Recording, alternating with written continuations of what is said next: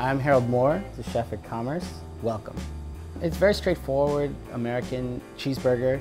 I was thinking, well, what should I do? You know, should I reinvent the wheel?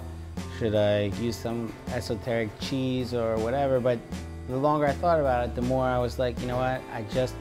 When I think about cheeseburgers, I always just think about a straightforward American version. So that's what I decided to do. Well, it's very simple. So it's really based on the quality of the ingredients. So we have really good meat from Pat LaFrieda. We make the rolls, tomato, onion, salt and pepper. We make really delicious bread and butter pickles. It's like that sweet, sour, very American pickle slices. I don't like lettuce because when you put lettuce on a hamburger, it's a conduit for grease to run out onto your shirt. Like the grease hits the lettuce and right down.